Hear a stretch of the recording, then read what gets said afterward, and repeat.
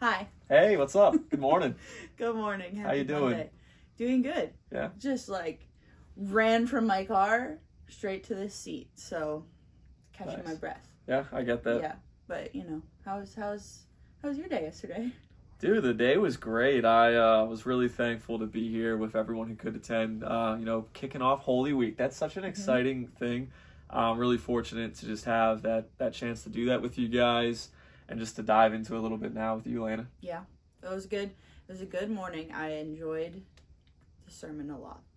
Just so you know, some encouragement. It was really good. It was like very clear, and I thought that the point you made at the beginning was something that was worth noting about like the donkey being the little donkey colt that Jesus rode in on. Mm-hmm. That being a symbol of peace instead of like the big like war horse type thing was a cool point to remember, because oh my gosh, I mean, I'm a perfect example of it right now. I'm just running from my car into the house or into this chair and like, okay, you know, this isn't the rushing around I should be doing this week. I'm feeling convicted. Jesus came at like riding a symbol of peace into Jerusalem, but like more than that, that is who he is. It's just our peace. Yeah, I really loved that. As I was just doing a little bit more reading on it, getting ready for the message, was that the donkey really was this symbol of peace for them back then. That is just something I don't think we associate at all today with donkeys. Yeah. And it was really cool too, because not only was it Jesus's ancestors were riding on the donkeys, but other princes as well that weren't even associated would literally ride on donkeys to show that, hey, I'm peaceful. This is me coming in a peaceful way, that I am, again, a royal but common person like you. Yeah. And it was just really cool that other people would understood this meaning. But yet today, if I saw anyone, ride by out that window on a donkey, I'd be like, what is going on? We'd probably all run over and look out the window and be so in awe of like, what is happening? Why is there a donkey in West Goshen? Yeah, how did it get here? Where's its owner, you know? Yeah, no, that's true. There's a lot of symbolism that happens in Palm Sunday in general. So it was like not just the donkey, but also the way that the people lined the path for Jesus coming in with the palms and with their coats and stuff. This wasn't like a spur of the moment random act of like everybody being like, we should just throw some palm leaves on the ground. It wasn't random. It was something that had happened many times before. A lot of times when like a king was coming back victorious, right? Yeah, it was a sign of recognition for really reserved for kings, actually. It wasn't, again, something that was just done for any normal person, but this is a big deal, and I'm going to go and show this way in a peaceful manner. And even that's what the palm branches symbolize, too, was that it can be victory and it can be gentleness.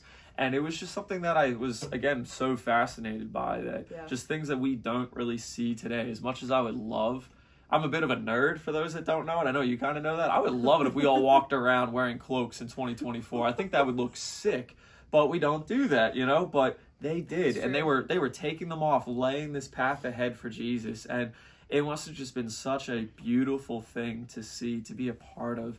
And that's kind of what we celebrate all of these years later, this beginning of this Holy Week, Jesus's arrival to Jerusalem, and really the kicking off of these amazing events, which I know we're probably getting ahead of ourselves, but someone's going to be talking about, on Good Friday.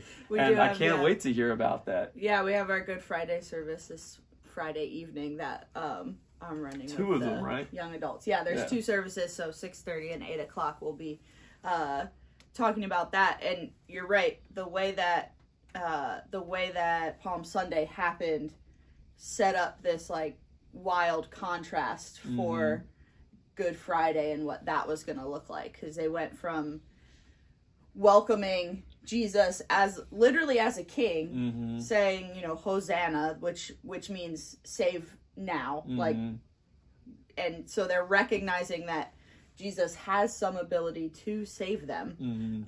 There's some awareness there of who he is. There's not like a full understanding, but they have some awareness that this is an important person and he is capable of saving us.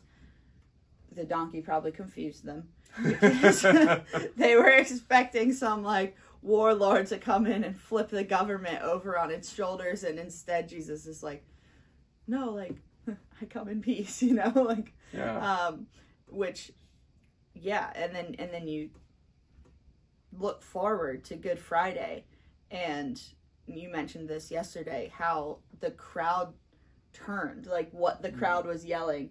We have this massive contrast in Scripture.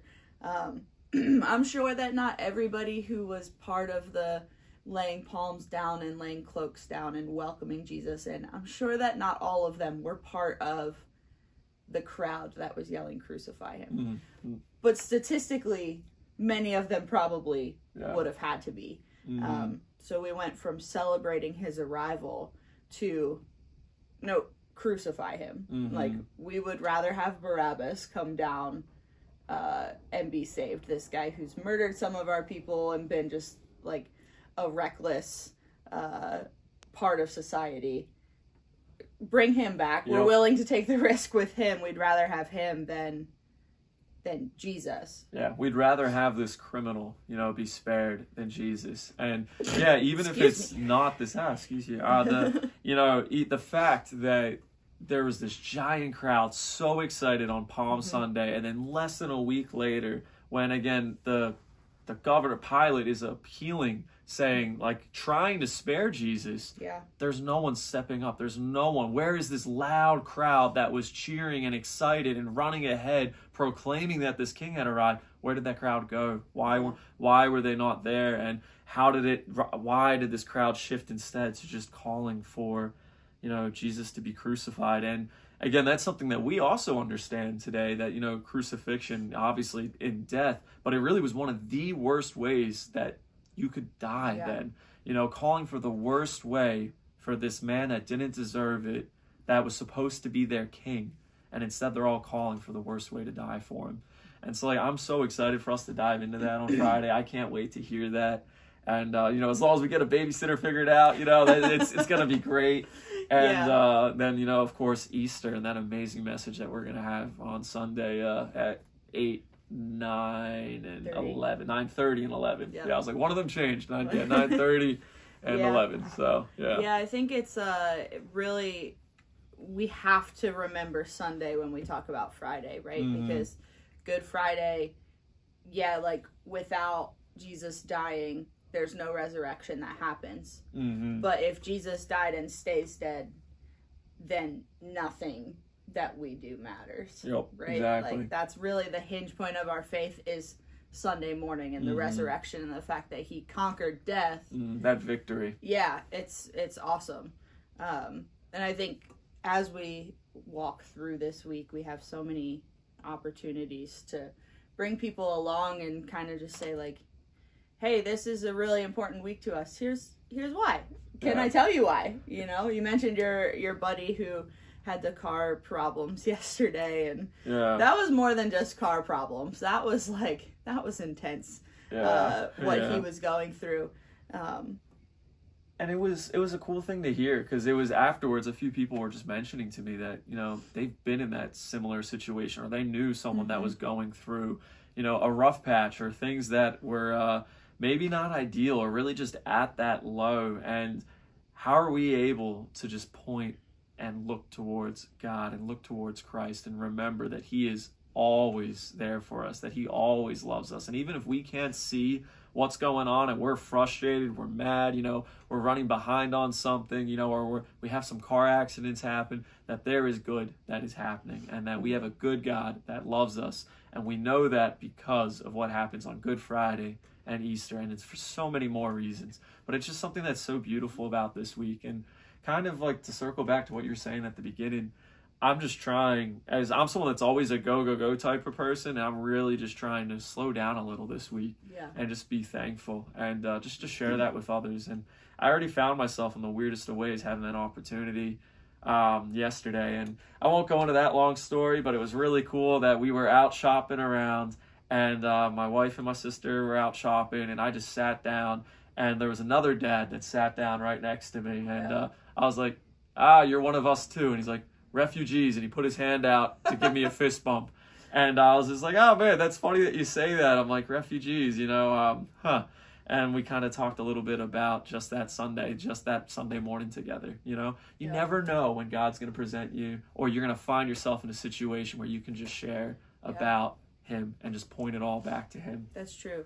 I think I'm going to pull up real quick this 2 Timothy verse that you ended the message with yesterday, because it is kind of a creed, is what you were saying. And a creed is just something many of us are familiar with, for example, like the Apostles' Creed, or the Nicene Creed, which many of us grew up saying in church. I know that you had a Catholic background growing up a little bit, so you probably are on some level a little familiar with it. But this is one of the kind of first if we creeds. are faithless, then he is faithful, I think. If we are unfaithful, he remains faithful, for he cannot deny who he is. And that comes from a slightly longer scripture that I think is just, I'll just maybe read it, and then it could just be like our kind of way that we wrap up. It says, "This is a trustworthy saying.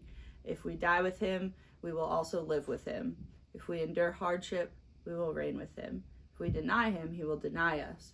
If we are unfaithful, he remains faithful, for he cannot deny who he is." And that last line of Amen. He cannot deny who he is, it goes back to, the literal rocks would cry out. Him coming in. If the people weren't crying out, then the rocks were going to do it for them, because the creation can't deny who he is. And so, Lord, help us to stay focused and shout about who he is this week and all the weeks and every chance we get.